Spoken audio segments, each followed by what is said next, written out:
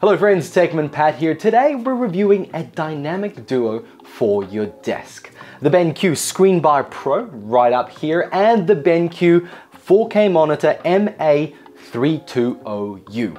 I've set it up with my MacBook Pro over here, and for the past week I've edited videos, tackled office tasks and squeezed in some vibe coding with this combo.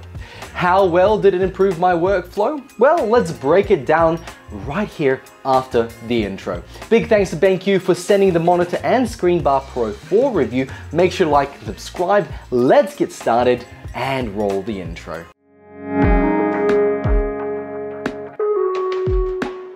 So first impressions, the MA320U is a sleek 32-inch 4K IPS display in a clean black chassis that screams designed for Mac. And look, it is, with Mac color match tuning offering a vibrant P3 wide color gamut.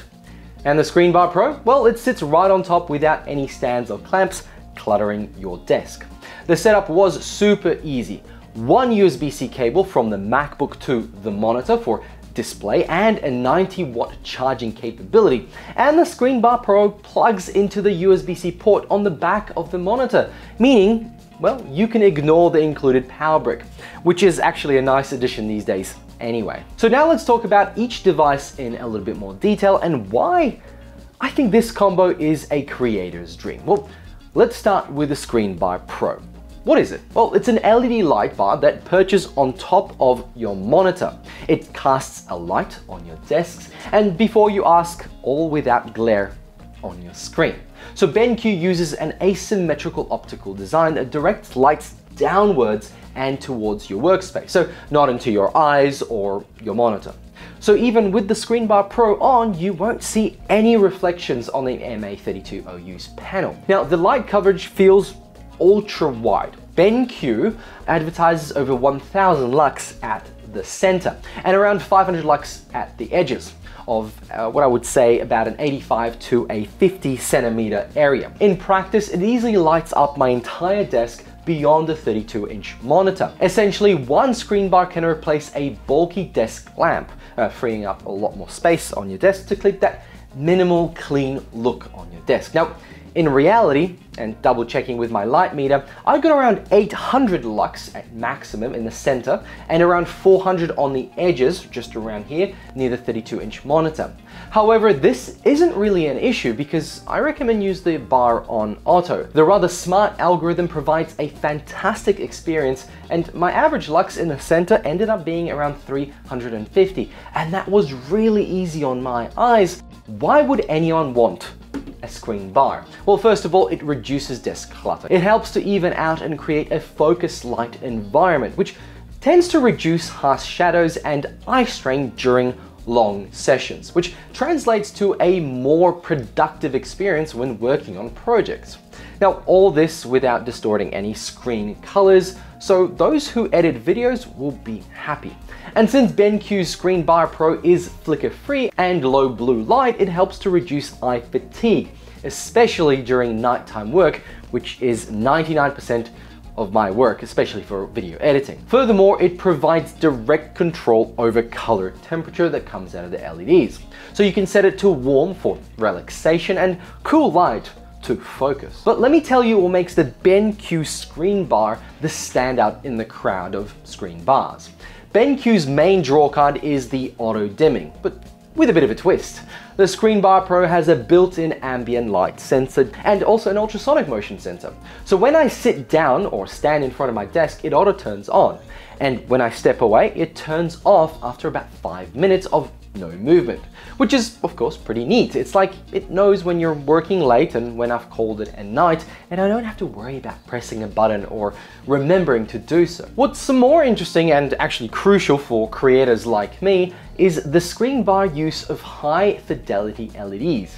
It has a color rendering index, which in simple terms means the light is very close to natural sunlight in how it shows colors. So if you have prints or swatches or any physical item on your desk, the screen bar's light lets you see them in true color. Now for positioning, it hooks over the monitor with a counterweight foot that can accommodate monitors from very thin panels to thick curved ones. The BenQ MA320U is an IPS panel with a slight bulge at the top for a webcam, which is no problem for the screen bar. It sits very securely without blocking anything. But speaking of webcams, you might have noticed this one, and it's the main downside of the ScreenBar Pro. Now, it does include a webcam mount, as you can see, and it sits on top of the flat area here with a little bit of double-sided sticky tape. Now, it does add a few extra centimeters of height to the webcam, which means during Zoom calls for work, it becomes even more obvious that your eyes aren't looking directly at the camera when you're looking at the participants of your own video feed. For anyone who values natural eye contact on video calls, this could be a bit frustrating. My feedback to BenQ for a future version is integrate your already existing high-quality webcams directly into the screen bar. It seems like a missed opportunity at this stage. Now, let's not beat around the bush here. This is a premium gadget and priced higher than the competition. After all, BenQ invented the vertical, which also means you get what you pay for. And if you want a premium quality light bar that works out of the box with great dimming and motion sensing, then the BenQ's $239 Australian dollar Screen Bar Pro is it. Now, overall, I have to admit, I thought these things were a gimmick, or just different ways to add light to your desks. But now, after a few weeks with the Screen Bar Pro, it feels like a bit of a game changer for my workspace. It keeps me focused and comfortable when editing it into the night, and of course it doesn't clutter my space, which keeps my mind clean. You know what they say. Now let's turn to the screen. This is the BenQ MA320U. Not a friendly name, but it is a 32-inch 4K IPS monitor that BenQ says is the best color matching monitor for your MacBook. And honestly, after using it for editing and content work, I get why they're saying that. Out of the box, the color accuracy is absolutely impressive. It's factory calibrated to cover 99% of the sRGB space and about 97% of the DCI-P3, which are the two main color spaces we kind of care about for video editing and design. I mean DIY. Now, BenQ even includes a special MBook mode that makes the colors on your monitor match that of the MacBook Pro nearly perfectly. Which means when I'm working in Premiere Pro and I drag a project window from the MacBook onto the screen, I genuinely can't see a color difference. The skin tones match, the reds, the blues, they're all matching. And that's huge, especially for anyone using a dual screen setup. It means that what you see here will look exactly the same across all your other Apple devices. And I keep saying Apple, and I think you already get it. This is a monitor for those of you who have MacBooks, Mac Minis, Mac Studios. Now, the resolution is 3840 by 2160. It's the standard UHD 4K. And on a 32-inch screen, that gives a pixel density of around 140 ppi. It's not technically Retina if you're sitting up close, but it's still sharp. And from where I stand here, it's Obsidian sharp. BenQ claims a typical brightness of 550 nits and it's certified to display HDR 600. Now, from my testing, highlights in the HDR content do stand out more than SDR, so it looks solid, but keep in mind this is an edge-lit IPS. It's not OLED or mini LED, so black levels aren't that deep. Dark scenes will show a bit of IPS glow and you won't get those inky blacks. But for me, that's fine. I do most of my grading in SDR anyway. HDR is more of a nice to have and not really a game changer for me. But where the MA320U really shines is the day-to-day use. The matte anti-glare coating is excellent, even in a bright office environment. I don't see any reflections, and when I pair it with the BenQ ScreenBar Pro, pretty much a killer combo. And BenQ also includes their eye care tech, which I've come to appreciate at my older age. This includes flicker-free backlighting, low blue light modes, and even an e-paper mode for long reading or writing sessions. Coders will appreciate the coder color mode, which I particularly liked when working in terminal. BenQ clearly built the MA320U with MacBook users in mind. It even syncs with Mac OS's controls. I can press the brightness keys on my MacBook and it adjusts the monitor's brightness and does the same with the monitor volume. And connectivity is another strong point. One USB-C cable handles video, audio, data, and charges my MacBook at 90 watts.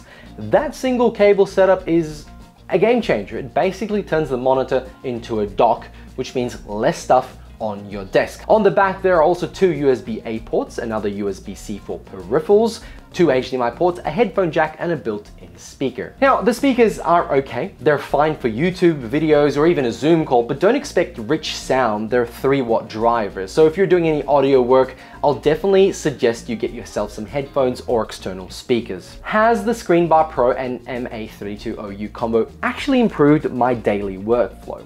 Well, first of all, editing on the 32-inch 4K screen has been a joy. In Premiere Pro, I can have my timeline, preview windows, and tools all spread out without feeling cramped. And unlike an ultra-wide at a size that makes sense, I don't have to make the mouse do a marathon to get an effect onto my timeline. The color consistency means I am confident in grading footage because it all matches, especially if I can trust the MacBook's internal display. And the ScreenBar Pro complements this by maintaining an ideal ambient light.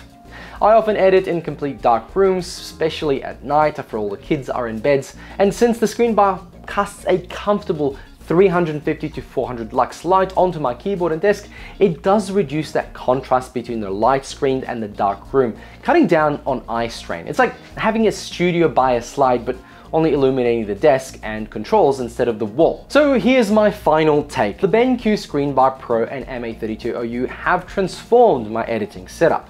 It's not just about looking good, it's made me forget my really nice ultra-wide 57-inch G9 monitor. Because this combo is about working smarter and more comfortably. Now, they're not the cheapest accessory out there, but for what you get, they offer real value. So together, they punch well above their prices, especially compared to high-end studio setups. So if you're a creator, editor, or even someone who takes their desk setup seriously, this combo is genuinely worth a look. Friends, thank you very much for watching. Links below where you can grab the ScreenBar Pro and the MA320U monitor. Big thanks to BenQ for sending the products for review, and thanks to you for watching. If you enjoyed this video, then tap the like button. If you'd like to see more in-depth content like this, then hit the subscribe one. Thanks for watching, and bye!